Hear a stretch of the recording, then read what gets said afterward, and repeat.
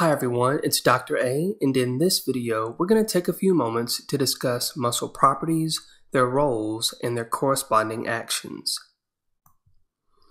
So let's jump right in and list the properties of skeletal muscle. First, skeletal muscles are irritable, and the term we utilize to more fully describe this property is irritability.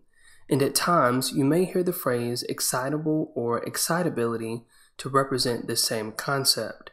And this means that our skeletal muscles are capable of being stimulated or excited by a variety of stimuli, whether it be chemical, mechanical, thermal, or electrical. Next, muscles display contractility, essentially meaning that they have the ability to develop tension or an internal force against resistance. Following this is extensibility. And it's through this term that we better understand the muscles that have the ability to be stretched beyond their normal resting length. And finally, skeletal muscles have elasticity, meaning that they have an ability to return to their original or normal resting position after having been stretched. So now that we have a better understanding about muscle properties, let's take a look at the actions muscles perform when it comes to producing movement for the body. First and foremost, we need to make note of the fact that our muscles provide us with the ability to prevent, control, and most notably, initiate movement.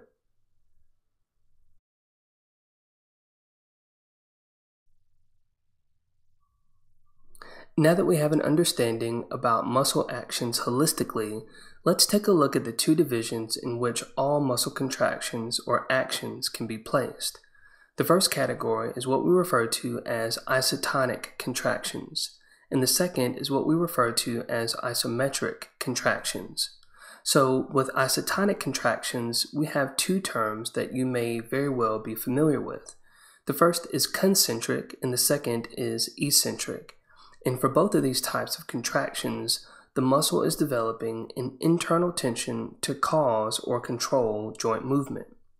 But specifically with concentric contractions, the muscle is developing tension as it shortens. And in eccentric contractions, the muscle is lengthening under active tension. And isometric contractions are those in which the muscle is developing tension, but the joint angle remains constant. And traditionally, we typically hear of these referred to as static contractions. Now, there's one other term that we should discuss, and that is isokinetic exercise. Now, it's important to note that the term isokinetic doesn't represent another type of contraction or action.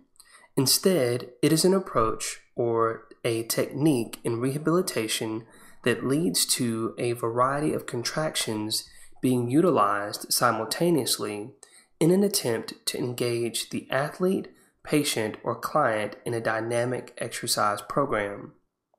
And the device that you see here on the screen is designed to do just that, to assist individuals with completing these types of exercises.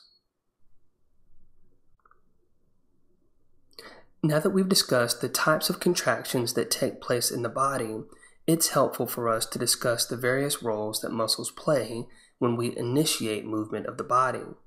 What we need to consider first is that when we contract a given muscle, it pulls on the bones that it attaches to. But in order for this movement to happen efficiently and to prevent injuries from these sometimes forceful contractions, we need some muscles to counteract the action of others.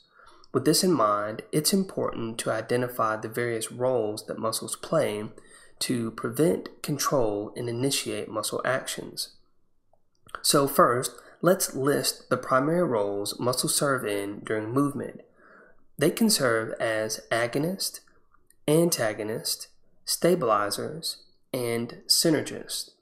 So when we refer to agonist, we're saying that these are the muscles contracting concentrically during a given movement. And sometimes these are referred to as prime movers. Next, muscles can serve as antagonist. And as an antagonist, these muscles are counteracting the action of the agonist muscles. So for example, when we think about a biceps curl, the agonist is the biceps brachii muscle. and the antagonists are the triceps brachii muscle. So specifically, when the biceps is shortening during this motion, the triceps is lengthening.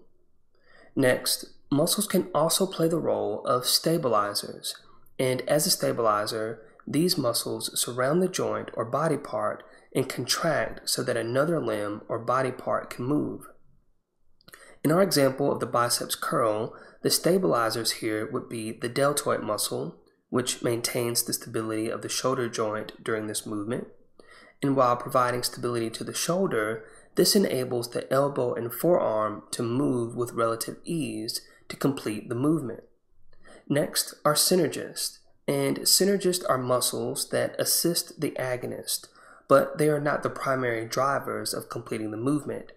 In other words, they simply assist the agonist. Now, let's shift our attention for just a moment to discussing sensory receptors that are specific to skeletal muscles and tendons within the body. First up, we have muscle spindles. Now first, it's important to note that we primarily find muscle spindles within the belly of a given muscle, and they have a unique ability to sense a stretch that takes place within the body, and the rate or speed in which that stretch takes place. Now, as it pertains to Golgi tendon organs, they are heavily concentrated in the tendons of a given muscle. And it's these Golgi tendon organs, or GTOs, that uniquely sense muscle tension and or muscle contraction. So now that we have the particulars about these receptors, let's talk about why they're helpful. Specifically, it's our muscle spindles that would cause a rapid contraction of a given muscle if it becomes overstretched in an attempt to protect the muscle from injury. And conversely, with Golgi tendon organs, if it perceived too forceful of a muscle contraction, it would lead to a stretch of the given muscle, again in an attempt to protect it from injury.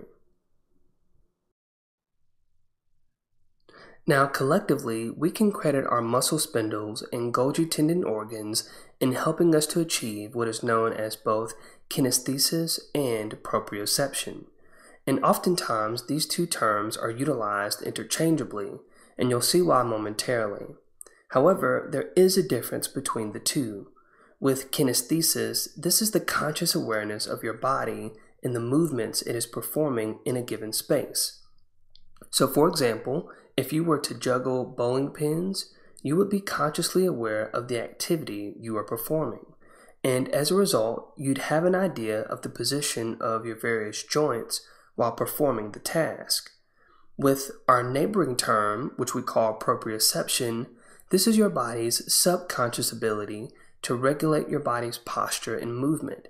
For example, if you were walking on an unleveled surface, your body would subconsciously help you course correct by contracting various muscles of the foot and ankle in order to help prevent injury.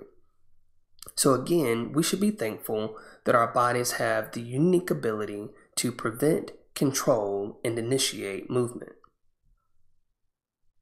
Well, thank you for watching this video. I hope it's been helpful, and if you happen to have any questions, please let me know in the comments section below, and I'll look forward to catching up with you in the next video.